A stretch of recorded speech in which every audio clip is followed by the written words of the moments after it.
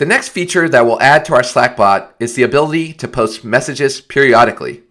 To do that, we'll use Chalice's at.schedule decorator, which accepts a cron or a rate object. The cron object lets us use a Unix-like cron syntax in order to specify when our Lambda function will execute. For instance, we can say, run this function at 10 a.m. every day, or run this function at 6 p.m. UTC every Monday through Friday. The rate object allows us to simply say, run this function every hour, or run this function every 30 minutes. For our next piece of functionality, we're going to use the cron-like syntax. Since we're developing a Slack bot that gets quote information from the stock market, one thing we might want to do is post a message every time the stock market opens and closes, and post the opening quote for the Dow Jones, S&P 500, and other major indices. So we'll use this cron syntax for Monday through Friday. I've already begun adding this function to our Slack bot. So you'll see I have a function called marketOpen that receives an event, and I'm already establishing a connection to Slack with our web client that receives a web token. So now I'm using this app.schedule, and I'm going to say that we want this to execute every Monday through Friday at a specific time. So in UTC, the market opens at 13 hours and 30 minutes, Monday through Friday. But since it's Sunday when I'm developing this, I'm going to go ahead and have it schedule at Sunday and have it run just after we deploy this. So I'm going to use a time of, let's say,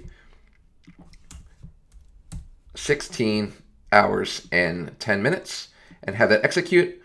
And for the index values, since IEX data doesn't provide direct index values, we're going to use proxy symbols for this. So there's the spider indexes for DIA, SPY, QQQ, and IWM. So this is the Dow Jones, S&P 500, the Qs, so the NASDAQ 100, and the Russell 2000. And I'm going to use the functions we've already developed to get a quote and format them. And I'm going to use our Slack client to post a message to the channel random. One thing you'll want to do is make sure your bot has permissions. So to post a message under OAuth scopes here, I'm going to add an OAuth scope.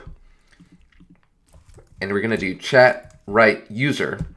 And so for this bot, we need to post a message as a particular user in order to use this functionality. So I'm going to reinstall the app to make that happen. And so now we'll have permission. So if you don't do this, you'll end up getting a forbidden error whenever you try to post a message periodically. Okay. And so now this should have all we need. We've already developed the functionality to get a quote and format it. And so we'll post a message to the random channel at a particular time. We're only 4 minutes past the hour, so I'm going to go ahead and bump this up to 6 minutes. And then I'm going to type Chalice deploy.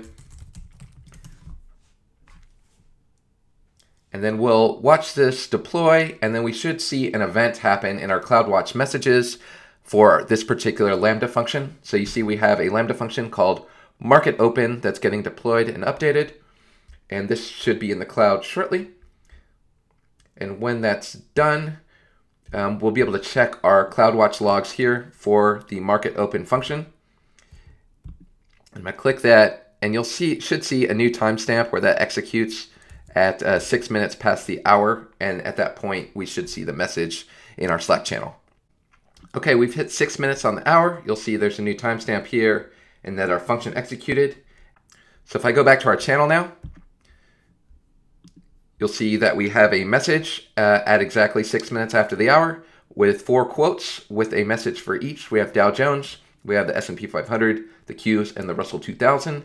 And our messages are now being scheduled and running periodically, and that works as expected. So in the next video, I'll show you how to add and remove symbols to a watch list that will store in DynamoDB, and we'll post quotes from the watch list every hour using the rate object. So stay tuned for the next video. Thanks.